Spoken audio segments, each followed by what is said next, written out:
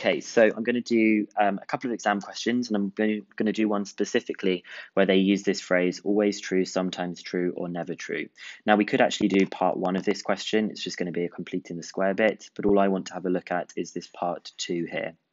It says if I add 3 to a number and square the sum, the result is greater than the square of the original number. State, which means you can just say the answer, giving a reason, if the above statement is always true, sometimes true, or never true.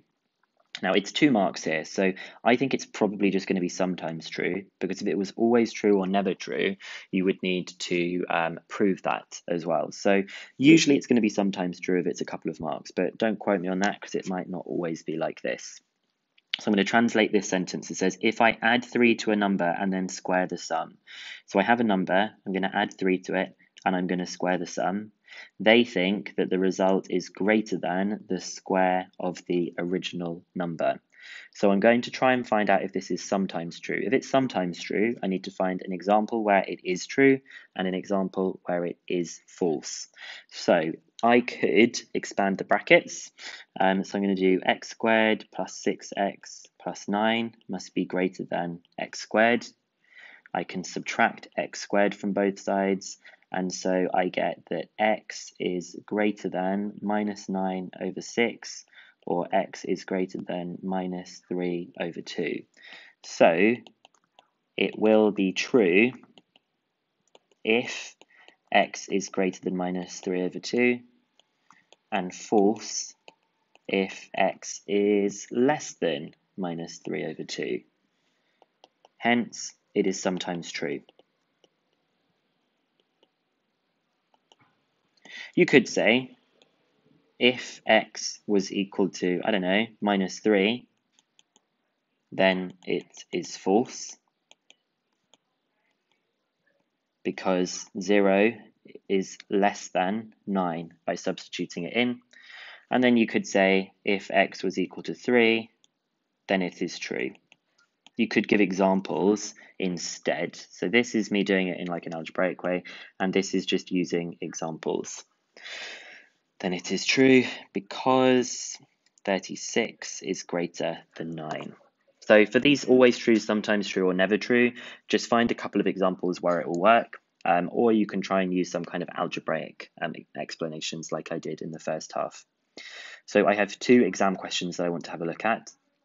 This one is not super fun, but I'm going to try this one. It says, prove that for all positive values of x and y, root xy is greater than or equal to x plus y over 2.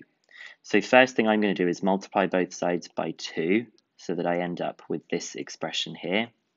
Then I'm going to try and make it look like some kind of quadratic, so I'm going to subtract 2 root xy plus y. And then I'm going to spot that this can be factorized into root x minus root y all squared, because this thing here, it's a bit difficult to spot, but it's only 2 marks, can actually be factorized into that expression, and you can expand that to check it if you're not sure. Then we can say, because root x minus root y squared, we can say, sorry, this is true. This is always true, because anything squared is greater than or equal to 0.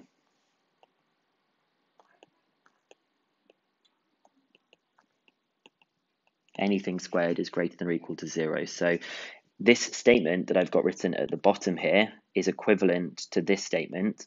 So if this is true, then this is true. So we manipulated the green statement to become the bottom green statement, and we can say that if the bottom one is true, then the top one must be true. And the bottom one is true because when you square something, it is always greater than 0. So for part B of the question, it's nice and easy. It just says, prove by counterexample that this is not true when x and y are both negative. So I'm just going to pick some values. I'm just going to say let x equal minus 2 and y equal minus 2. Then, whoops, the square root of xy is going to be the square root of negative 2 times negative 2, which is the square root of 4, which is 2. and x plus y over 2 would be minus 2 over 2, which is minus 2. Here we have that root xy is greater than x plus y over 2. So this is our counterexample. So just substitute in some values and show that it's the other way around to what they wanted. Okay, last one that we've got here. It's a bit of a mixture. It says use a counterexample to show that the following statement is false. So it says that n squared minus n minus 1 is a prime number for n between 3 and 10. So I'm going to show you a shortcut that you might find helpful to do on your calculators. So I could actually just test out 3, 4, 5, 6, 7, 8, 9, and 10, but instead I'm actually going to get my calculator to do all of that for me. So it's for n squared minus n minus 1. Okay, so on my calculator here, and it works the same if you do this on your ClassWiz calculator, you're going to go to the table feature. Now the table feature is number 7 on the graphics, and it's number 9 on the normal calculator, the ClassWiz. I'm going to go in there and I'm going to type in, it was n squared, but I'll have to do x squared minus n, and I think it was plus 1. I'm just going to double check. No, minus 1. So it's n squared minus n minus 1. You then press equals, and it will be the same on the ClassWiz. I'm going to then go to set the values. I want it to start at 3. I want it to finish at 10, and I want the step for it to go up in to be 1s.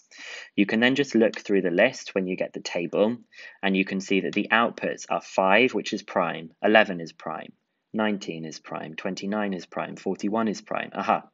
55 is not prime, and the rest all are. So when x or n is equal to 8, we have the answer 55, which is not prime, and so it is therefore a counterexample. So for that part 1 of the question, we can say when n equals 8, n squared minus n minus 1 equals 55, which is not prime. And that's it. We've used a counterexample. So the statement is false. The last part says, prove that the following statement is always true. So it says the difference between the cube and the square of an odd number is even.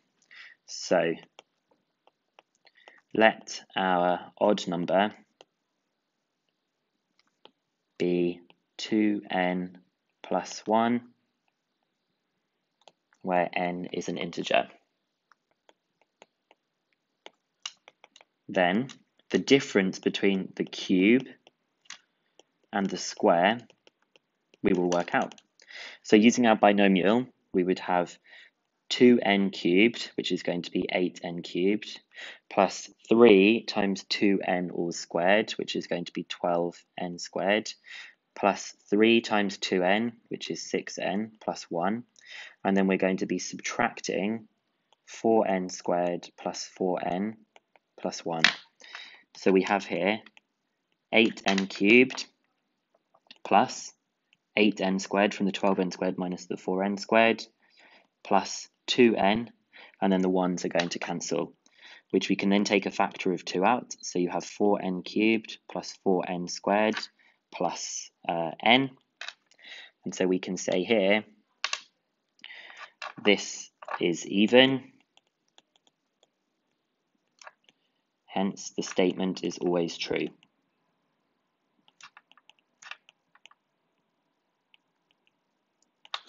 Okay, so there's a couple more questions from the mixed exercise of chapter 7, question 19 and question 24, which I think are good. But what I think might be useful for you to do is to try these questions that I have done again here and to see if you can remember how to do them without looking at your notes that you've taken. Okay, I hope that was useful.